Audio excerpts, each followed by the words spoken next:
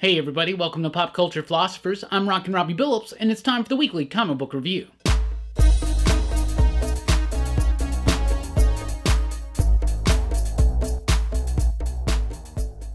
That's right everybody, thanks for checking out the video. I am Rockin Robbie Billups. This is the weekly comic book review. It's the show where I read a lot of comic books, and I'll let you know what I thought about them, and we always start with the pick of the week.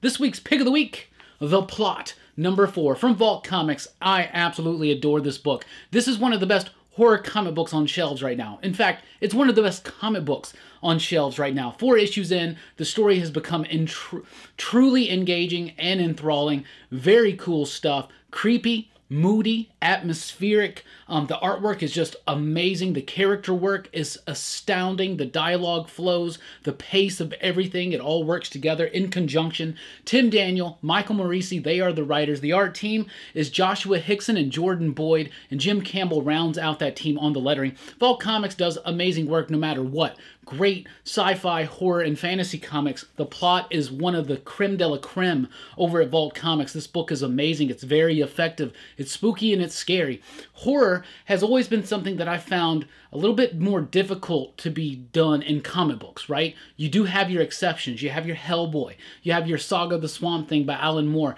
You've got good work out there, but usually you don't have as much great horror work on shelves as we do right now. The Plot is one at the top. I love this book so much, it makes the pick of the week. Some great comic books out this week, but for me, this was by far the best, the most engaging, just truly captivating, and really rose above an exceptional group of comic books out this week. Let's get into DC real quick, because DC's got a small week, so I only read a handful, but Batman number 86, I know this is a big deal for a lot of people, because this signifies the complete finality of Tom King's Batman run, right? Batman is no longer written by Tom King. Now James Tynion IV has taken over. James Tynion IV has worked on Batman before. He worked on Batman Eternal, Batman and Robin Eternal. He did the Detective Comics run when Rebirth first started. That was amazing stuff, like the Bat Family run. That was absolutely fantastic. His first issue solo on Batman is pretty decent. It's not going to blow you away or anything like that. I think it will blow some people away just because it's not Tom King. But it is good. It's a great, solid start to a detective story, to a Batman story. We're dealing with the ramifications, the after effects, the aftermath of Alfred's death. Batman's got a new mission. He's kind of got a new vibe about him. He's got some new partners, some people and some familiar faces in different roles, I should say. But Batman number 86 is really cool. It's really solid. And with the tease from the last issue, which was Tom King's last issue, but James Tynion had a little teaser at the end there involving the Joker.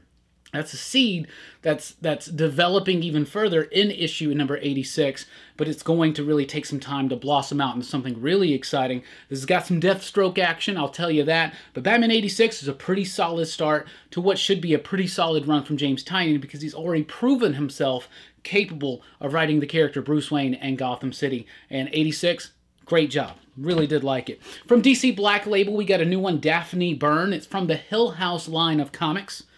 We still have one more debut from Hill House after this that we know of. That's Plunge. Daphne Byrne, I actually read this about a month ago. I got a digital copy. I read it and I wasn't that impressed. It's got artwork by Kelly Jones. And when I was growing up, I should say when I was growing up, I wasn't a Kelly Jones fan. I was reading the Batman stuff and I just thought it was so weird, so just off-kilter, and just didn't really work for me, right?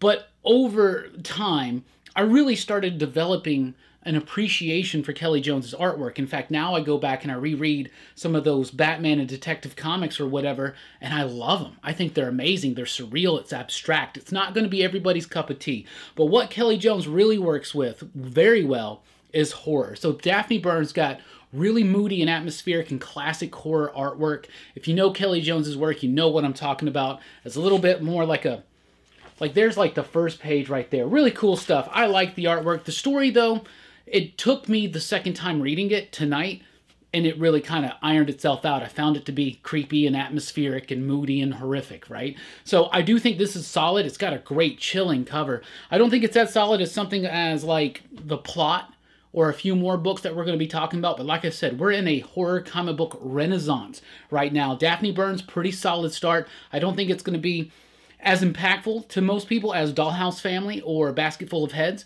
but I did like this first issue a little bit better than Low Low Woods. So Daphne Byrne #1 is out this week from Hill House Comics. Oh, and it's written by Laura Marks. We talked a lot about Carol Lee Jones, but Laura Marks does a great job, actually, of building this creepy suspense and just mystery. Really cool stuff. Also from DC Black Label and Hill House this week, we have the Dollhouse Family #3. This, to me, is the shining beacon of Hill House right now. 3 issues in, I'm loving the Dollhouse Family. It's written by Mike Carey, Peter Gross on the artwork, Vince Locke, Chris Peter rounding out that creative team. It feels old school. It feels like Victorian era horror, but it also feels like modern day horror. I absolutely love it. The artwork feels classic. The story is paced very well.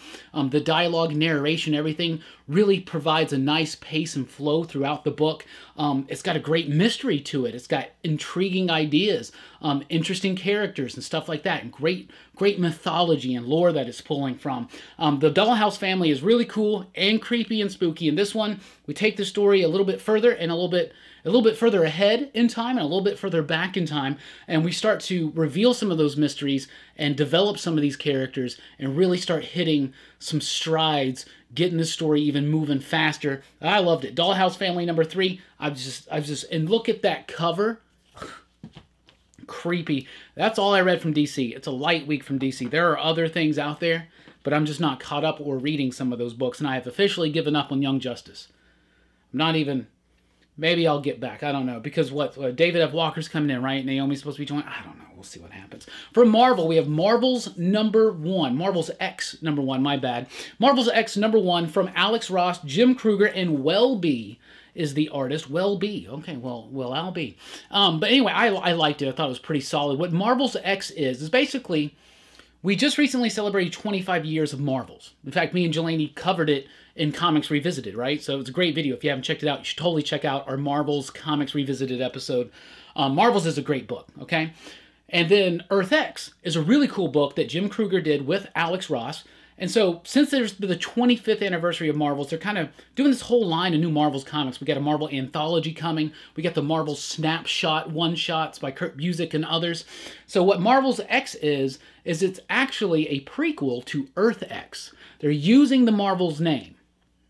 Okay, whatever. But I guess the idea being that you could view Marvels and Earth X, or the Earth X trilogy, I should say, as bookends to the Marvel Universe, right? You could actually do that. And then whatever Marvel comics you've read is the middle of it. You know, that's the majority of whatever you know as the Marvel Universe. However, anyway, Marvel's X is a cool little... I like the wordplay. I like how it's kind of establishing Earth X, the Earth X trilogy, and I'm just rambling right now. It establishes those as bookends for the Marvel Universe. Anyway, Marvel's X is a prequel to Earth X. You don't have to have read Earth X to appreciate this book. It still will tell a very interesting story. It's a post-apocalyptic world for the Marvel Universe. Basically what happens is something happens, we found out in Earth X, and everybody on Earth has superpowers. Everybody has mutated and developed superpowers. So that's what Earth X is a reference to. So this is Marvel's X, how we go from the world of Marvels to the world of Earth X. So it's about when that first starts, and it particularly places focus on one character, and it starts developing his role, and it's very interesting. There's going to be something important about this character, and a familiar face shows up in this book. But I loved it. I thought it was great. If you like Alex Ross's stuff, if you love Earth X, I highly encourage you to check it out. But like I said, even if you haven't read Earth X, you can totally read this book and just go right along with it, right? So I think it's cool. I really did like it. Ruins of Ravencroft Carnage is one shot. It's going to be a series of one-shots leading into the Ravencroft miniseries that's coming. It's written by Frank Thierry. It's got artwork by a couple people, including Angel Unzueta. That's the modern-day stuff. And the flashback sequence is Giulio Villanova. I messed that up. But Villanova's part, the past part, that part was my favorite bit in this book. And it was the majority of the book. I was not looking forward to this. I'm like, okay, Absolute Carnage is come and gone. We're more excited about the fact that Null is awake, and we want to know more about this. So this is just like, oh, so it's dealing with after effects from Ravencroft and Carnage, Absolute Carnage, whatever, right? But, you know, I like Frank Thierry. I think he's a cool dude. He's a fellow Yankees fan. So I decided, why not? I'd check it out, right? I was very impressed with this book. It picks up A little bit after Absolute Carnage concludes, Ravencroft's been destroyed. It's being rebuilt. You got a little bit of Wilson Fisk in here, a little bit of Misty Knight, a little bit of John Jameson. But then there is a flashback sequence, which is the majority of the book, that has an untold tale that's tied into the history of Ravencroft and the history of Carnage. And I really liked it. Maybe a little too convenient, but I really liked it, which gives me the idea that this is a series of one-shots developing the histories of some of these characters related to other characters, like Sabretooth's the next one, for instance. So I'm interested to see what's going to happen there. Anyway, I'll tell you this. I was not expecting anything out of this book, and I actually enjoyed it. I thought it was pretty solid. The framing sequence is okay. The book starts, and I was like, yeah, this is exactly what I was expecting. But when it does that flashback bit, I don't know. I really liked it, and some really cool revelations about the history of Carnage and Ravencroft and their connection. Really liked it. Miles Morales' Spider-Man: The End. So Marvel's doing a series of these end one-shots. They used to do these mini-series called Wolverine: The End or Fantastic Four: The End, whatever, right? And since they're never actually going to get to the end of these stories, why not just be like, what if? You know, what if? It's a what-if type thing. Anyway, Saladin Ahmed, who does currently write the Miles Morales book, tackles this one. It's a one-shot. It's a cool little fun story. I do not like the artwork. The artwork is Damian Scott. And I love Damian Scott's work on, like, Batgirl back in the early 2000s or whatever, but did not like it on here. Yeah, Damian Scott did that. Did not like it in here. It felt rushed. It's got a nice sense of energy and it's got some energy to it, but it's just kind of all over. I think many people are going to like the artwork in this book. And the story is okay, but it's just because it's done in this one shot, it just kind of goes really, really fast. So you don't really get the emotional impact of the final Miles Morales story that you should have. And that's probably going to carry on possibly into all of these one-shots, because all the other The End stuff was like usually miniseries. And if you want to have an emotional impact, I don't know. Saladin Ahmed is a good, talented creator, but I just don't think this one worked. Didn't work for me. Anyway, but it's out this week. There's going to be even more of them coming up. Really curious about the Captain America one coming up because it's done by Eric Larson. Really weird. Star #1, start of a new miniseries. Star, the breakout character from the recent issues of Captain Marvel. Kelly Thompson throws her into her own series, and I actually really liked this book. I did not expect much out of it, just like Ravencroft, but it was good. I liked it a lot. Star, after what's happened, she's kind of like a villainous character, but she doesn't really know, whatever, right? But the big deal about Star right now is that she has the reality gem infused into her, right? So that's where the real fun stuff starts coming from this issue. So she's trying to, like, experiment with it and learn how to use these abilities, and then all of a sudden familiar faces show up and be like, you're ruining reality, what are you doing? So it gets pretty fun, and I actually did enjoy it. It's just going to be a mini-series, so if you've been reading Captain Marvel, it's not required reading, but if this book does well, and Star continues to be kind of a popular character, and I do think a lot of her popularity was all in speculation, right? But if Marvel's picked up on the idea that she's somewhat popular, this could flourish into something bigger. I mean, the idea that she's got a reality stone inside of her is kind of a big deal, right? Anyway, Star #1 is out this week. It's start of a miniseries. I thought it was pretty decent. Speaking of Kelly Thompson, her second issue of Deadpool is here. And yeah, not even Kelly Thompson's going to keep me reading Deadpool for a long time. Chris Bachalo, his artwork is a little bit more clear in this issue than it was in the first issue, but he's already been plagued by delays. So I'm just not feeling it. It's all right. It's Deadpool. It's goofy.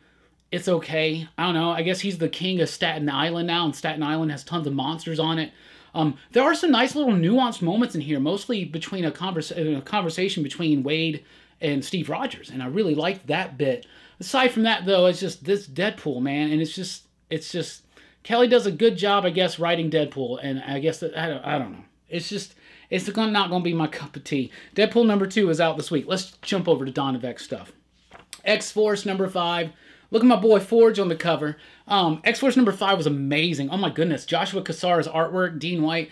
The creative team behind this book is amazing. Benjamin Percy is almost out Hickmaning Hickman at times. X-Force is amazing. It's a flawless execution of the ideas that were established in Hoxpox and the whole Hickman idea of the X-Men, Krakoa, all this stuff. This has been so far, and there are a lot of seeds that are laid by Hickman in the X-Men book, and possibly even in New Mutants. We'll talk about that.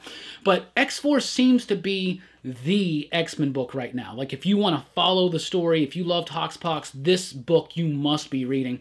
This book's great. It's got great violence to it, some great Wolverine scenes, some great character work with Domino, some badass Forge moments. Quinn Quire's head.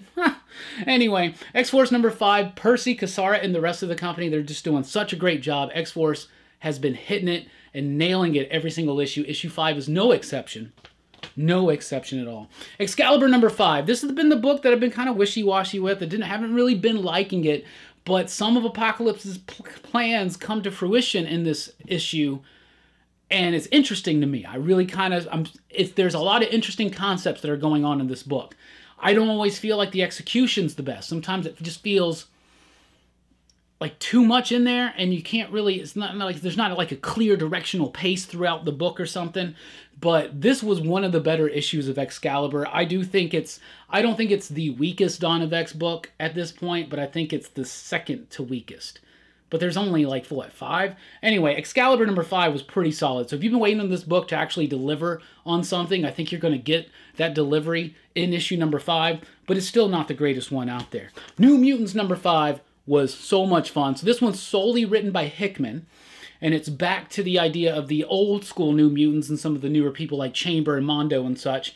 And now they're like having to escort Deathbird back to the Shi'ar Galaxy, but there's all kinds of crazy intergalactic political mumbo-jumbo craziness going on, right? This is really fun. There's a lot of dialogue on some of the pages, but it's really funny the way it's framed, and it's kind of referencing even some of the criticism of the X-Men books right now, especially with the way that they lay out all the information all on like in walls of text and charts and graphs and stuff like that. Some nice cool commentary in there from Sunspot. But I actually liked it. Hickman's got a great knack for these characters. You can tell he has a respect and a love for these characters. This book is funny and it's lighthearted, but it does deal with some serious things, and it gets very exciting. And I really think that, I was thinking about it, it's like, why is Hickman on New Mutants? And I know that he loves these characters, but I was reading this, I was like, what is it?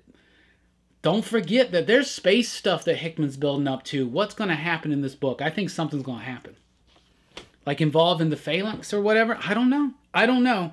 But anyway, Hickman and Rod Reese back on New Mutants, issue number 5. I thought it was great. Fallen Angels number 5. This is what I would say is the weakest one. It's the weakest Dawn of X book, in my opinion. It started off pretty interesting, but the artwork has been inconsistent. At times it looks fine, and at other times it looks very rushed and kind of choppy. The story's kind of like, the characterizations kind of are back and forth. X-23, it's not a solid characterization, and neither is it with Kid Cable. The Psylocke stuff is interesting, I guess. This has got a great scene with Sinister and Psylocke. It's got a great scene with Magneto, and Psylocke. But it's just not doing it for me. It doesn't really feel super connected. I do think bits of all of these books are important to the future plans that Hickman and company have for the X-Men stuff. But just bits. This Apoth dude, it's interesting, but most of this book has seemed to be just meandering around, being somber and slow. I don't know, that's just me. Fallen Angels number 5 is out this week, though. Venom Island continues with Venom number 22. This is badass. This is badass. This is like Eddie Brock meets Rambo, is what issue 22 of Venom is. Donny Cates doing a great job. He knows what's happened with, we got Absolute Carnage. It's just wrapped up. Venom is now on this island. It's the original island that he was on back in the day when, he was trying to kill Spider-Man in the early 90s. Some great stuff, right? So there are lots of references there. But basically, his symbiote is now infested and infected with Carnage's symbiote because of the end of Absolute Carnage. So he goes to this Venom Island, and he's basically fighting his own suit because it's possessed by Carnage, and Null's coming. And so without his suit, he's on this island. What does he do? He becomes Rambo. Oh my goodness, it's so cool. It's seriously so cool. Mark Bagley, just the quintessential Venom artist, in my opinion. He's my favorite Venom artist. He's probably my favorite Spider-Man artist. I love Mark Bagley's work, but his recent work has, not been his most solid. But I'll tell you this issue of Venom in particular has really solidified. This was really great, solid work from Mark Bagley. Donny Cates having fun, giving us a highly octane, action-packed issue that still reveals a lot of crazy stuff, including what's going on with Dylan. Anyway, Venom number 22 is out this week. Immortal Hulk number 29 is out this week. I'm loving this story right now. I wasn't fully on board with Immortal Hulk for a long time, but I'm really digging it right now. I still think Joe Bennett's pumping out some of the absolute best work of his career. So if you've been missing his presence on the artwork in the last few issues, rejoice because it's back. In this issue, basically, because of the ongoing war right now with Hulk versus Roxxon, Roxxon is unleashing all these classic ancient Marvel monsters. And so I love stuff like that, and I think it's great. We're going to have an appearance of the original Hulk again. Real fun stuff. I'm really liking it. Look at this book. Look at the detailed, powerful artwork by Joe Bennett. Look at those beautiful, amazing colors. They work. They work so well. I absolutely love it. Some really cool psychological stuff. And can you catch the Crowley appearance in the issue? I know you can, because I did. Immortal Hulk number 29 is out this week. The Amazing Spider-Man number 37 is here. Nick Spencer's wearing me down on this book. But this was a nice refresher because it kind of got back more into the idea in the vein of a classic Spidey story, and that's what Nick Spencer kind of started off doing. And he has moments where that shines. We're getting back to the idea of who is this mystery villain. We got some revelations in this one. We got some really intriguing things that happened at the end of it. We got Ryan Ottley back on the artwork. So it's a little bit more of a fun, what I'm used to with Spencer Spider-Man, what I can deal with, what I can handle. I just feel like the 2099 stuff got so bogged down. Hunted got so just overwrought. But we still haven't gotten... I don't even remember the dude's name. What's the dude's name? What's the dude's name? Do you even know? Who am I talking to? There's nobody there. No, the villain, the new villain. I can't remember his name right now. I can't even... Anyway, that dude, we need to get to it. But it feels like there's a moment here where that dude is talking, and I feel like it's Nick Spencer talking to criticisms much like the criticisms I've been giving the book of late. So I really feel like maybe we're getting to the point, like maybe we're about to start doing something. Then I realized, oh yeah, we're 13 issues away from 50. Yeah, so we got 13 issues. Ghost Rider number 4 is here. This book is decent, it's okay, but it's nothing like, it's not a must-read. And if you want to make a Ghost Rider book successful, you got to make it a must-read. That's how you make a book that most people wouldn't pay attention to. That's how you make it hype. That's how you make it fire. It's what Donny Cates did with Venom. I mean, and I love Venom, and I know a lot of people love Venom, but Venom solo books have never been the highest sellers. Ghost Rider's one of those kind of things. You got to do something big. You got to do something momentous. And this is just kind of picking up the pieces from Donny Cates' Damnation story that he kind of left dangling.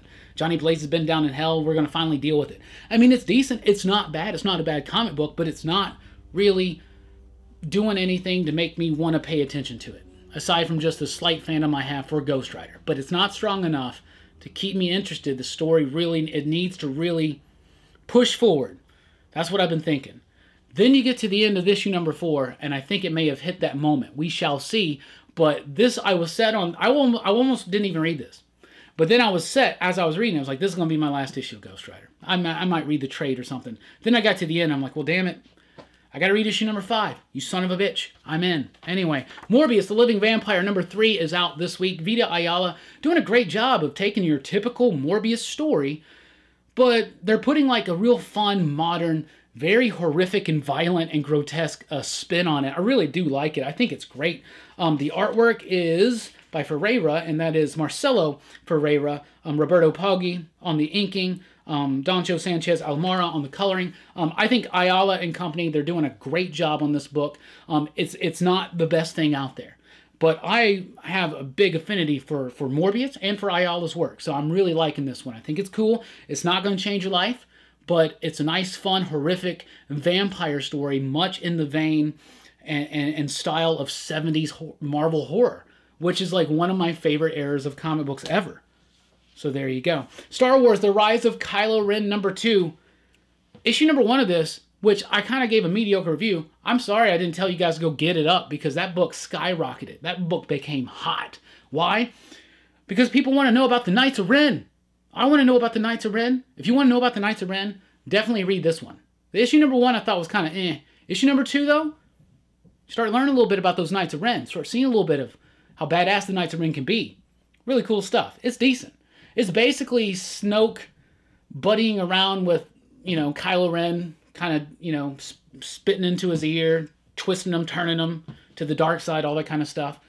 But you got the Knights of Ren in it. Anyway, it's all right. It's actually pretty good. I thought this was way better than issue number 1. Issue number 1 did not engage me, did not intrigue me, but I picked up issue number 2 anyway because I am a Kylo Ren fan, and Jay Strick actually convinced me to do it. But I'm glad I did, because this is some really cool, proper Knights of Ren action. I liked it. Let's jump over to Image Comics. The Clock. The Clock #1 is a new one from Image/Top Cow. It's written by Matt Hawkins with artwork by Colleen Doran.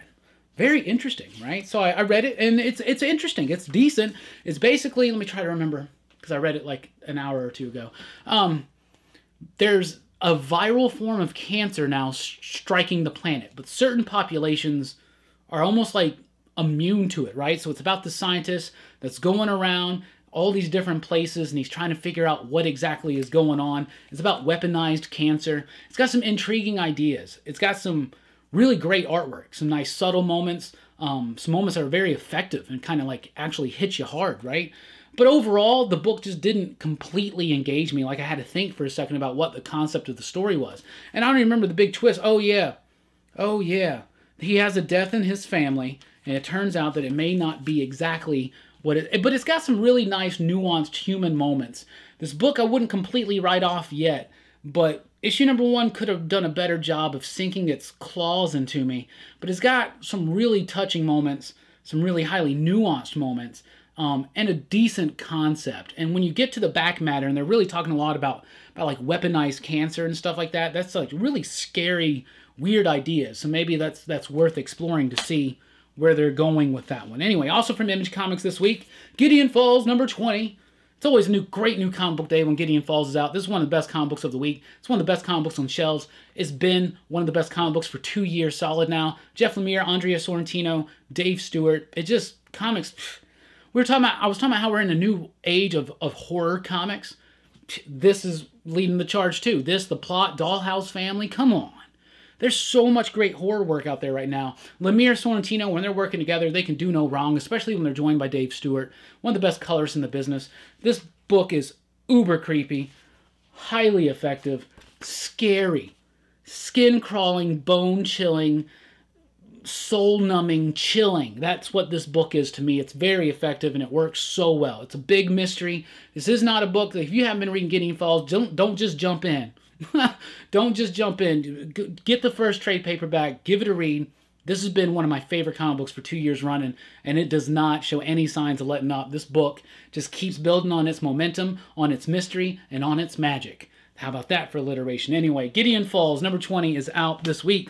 Ascender #8 is out this week from Image Comics and writer Jeff Lemire. Dustin Nguyen on the artwork. This book is great. Descender, which came before, was such an amazing sci-fi space opera epic from Jeff Lemire and Dustin Nguyen. Now we're getting this magical fantasy epic from them, and it's amazing. It's set in the same world. You would think that you couldn't do that. You can't all of a sudden turn a sci-fi story into a fantasy story. You can't do that, right? Not a hard, like, this is science fiction. This is magic and fantasy. You can't do that. Yes, you can. And they've done it with Descender into Ascender. I absolutely love this book. I think this is a great issue. Some great moments. Some really great moments about Mother, kind of the villain of the piece now. Some really interesting ideas about the vampires and their hierarchies and how they work. And just Ascender. Gideon, Jeff Lemire, he's got Midas right now. He's Midas. He's Midas. 20XX #2 from Image Comics. Lauren Keeley, Jonathan Luna. Man, this was the biggest disappointment of the week for me. I loved issue #1. It blew me away. I thought it was so meticulously crafted, so well executed. Issue 2, oh my goodness, walls of text. Walls of text, yo. Walls of text all throughout this entire damn book. I'm serious as hell. This book, it bothers me. I'm trying not to be too passionate. I don't want to hate it, man. If you read this and you see something in it that you really like, please let me know. But, like, I loved issue #1, and I thought it was well executed. Issue #2, boring, stagnant, exposition-y, highly overly verbose, walls of text, just stiff, just uninteresting, boring. What a shocker to me. I was so excited to read this book, and then I'm just like, what? And it pulls itself at the end, and it has a nice reveal at the end that keeps you interested a little bit, but man, this was a chore to get through. This was a big disappointment for me. Wow. That almost hurts. Sonata number 7. I was not expecting Sonata to come back so soon, but I'm glad it did. I loved Sonata. It was one of my favorites of 2019, and it's got a great start into 2020. It's a new story. I had to have a little bit of a refresher in my head, though, to remember exactly where we left off, but it does keep that story going. It adds some new twists, some new dimensions, some new elements to it. Now the story feels like something. At first, Sonata felt like something that was going to be like 5 or 6 issues and done. Now it feels open. I feel like now that they know they got the space to tell more story, this story is open. There's a mystery that's revealing itself. Sonata, fantastic. I'm loving the artwork. David Hine, Brian Haberlin, Gerard Van Dyke. I just love this book. Sonata number 7 kicks off the new storyline, and we got the trade paperback coming out, Valley of the Gods.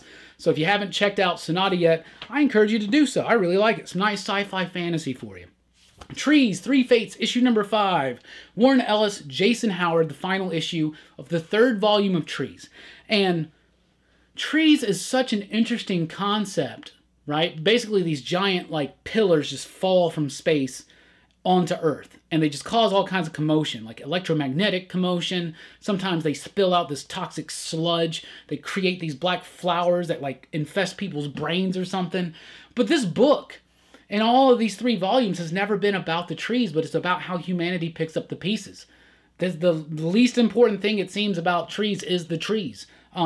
So volume 3 really kind of was a big U-turn, like a completely different story. It had a very fun ending. It was a very satisfying ending, a very quick ending, and a very snappy and very action-packed. And that's what Howard and Ellis have been doing. They've done it on Trees. They did it on Cemetery Beach. So that's what they do. This was a very brisk read, a very quick read. But when I was done with them, I was like, man, I want to reread all 3 volumes again. But I really want some more of this mystery about the trees to come out. And I know that there's no plans right now for book 4. I'm sure there are plans for book 4. They want to do a book 4. But as far as I'm aware, there's no ideas for book 4 yet. So that means I don't know if Warren Ellis knows where the story's going. But what is interesting is that this book is not about the science fiction concept that's happening. It's about how humanity continues around it. They start ignoring it. It's about ignoring the problem. So, I mean, I like it. I like Trees. I do. Mighty Morphin Power Rangers, Teenage Mutant Ninja Turtles, number 2. A fanboy's dream. I loved it. Great, highly charged, kinetic, dynamic artwork.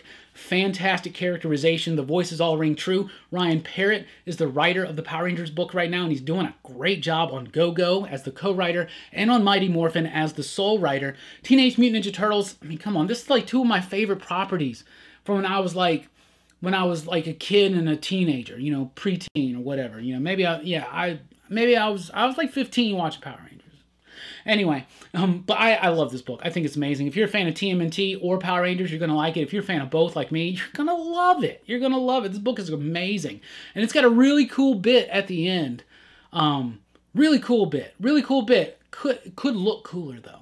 They could have made that look cooler. I think there's a way that you could have made that look even cooler. Anyway, this book is amazing. It's just a fanboy's dream. It's fun. It's just fun. And that's what comic books should be, right? Sometimes comic books should just be fun. Sometimes they need to scare the hell out of you. Sometimes they need to make you think. But sometimes they just need to be fun. And that's what that is, and it's perfect. Strange Skies Over East Berlin, number 4. This is the final issue. Boom has just been killing it, doing great books. Strange Skies Over East Berlin is one of those books. Jeff Loveness, Lissandro Esterin, Patricio Del Peixe. Just a fantastic book. I love the artwork. It's subtle. It's a different style. Esterin is the artist on Redneck, but the style, especially with the coloring, it's different. It's a little bit more nuanced. It's got a little bit more texture to it, and I really like it. This is a very satisfying conclusion. I really did like it. I'm very eager now to sit down and read all 4 issues together because it was a very touching ending. It was an unexpected ending. This book, basically about, you know, a UFO crashes over East Berlin, and so you get all the spy stuff. It takes place in the 70s. This dude's undercover over in East Berlin, and so you got this like espionage, like suspenseful kind of stuff going on. But then you got this element of this alien, right? But the book is about human nature. The book is about lies and truth and things like that, and I just absolutely adore it. Jeff Loveness is a great writer. He recently did, not too long ago, the Judas miniseries at Boom, and this is another 4-issue miniseries from Loveness and Company that is absolutely astounding. Strange Skies Over East Berlin, magnifique. Dying is Easy. Issue number 2 is out this week from IDW. Joe Hill, Martin Simmons. Martin Simmons got nothing but great things to say about the artwork in this book. I absolutely love it. It's textured, it's gritty, it's funny, it's exciting. It provides everything that you need. It's filled, heavy with atmosphere and character. The story in this one, though, didn't do it as much for me as issue number 1. I really liked issue number 1. This is basically about an ex-cop, a disgraced ex-cop, who is now a stand-up comic. And now he is being, so at the end of the first issue, he, like, punches this dude, this, like, comedian that steals people's jokes, and he, like, beats the shit out of him or something, right? And now, all of a sudden, that dude turned up dead, and he's a suspect in the murder, so now he's running from the police.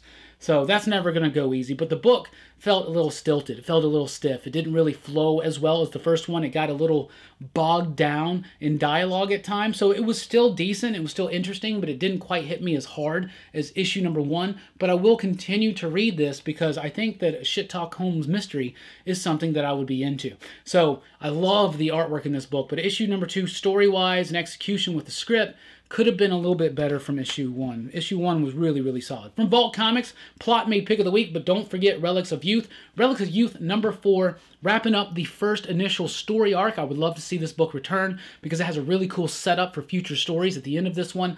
Lots of explaining and explanations what exactly is going on, how these kids are connected, how they're connected to the Fountain of the Youth and the Bermuda Triangle and who are these people that are coming trying to kill them and stuff like that. So it's got a little bit of like a Lost vibe.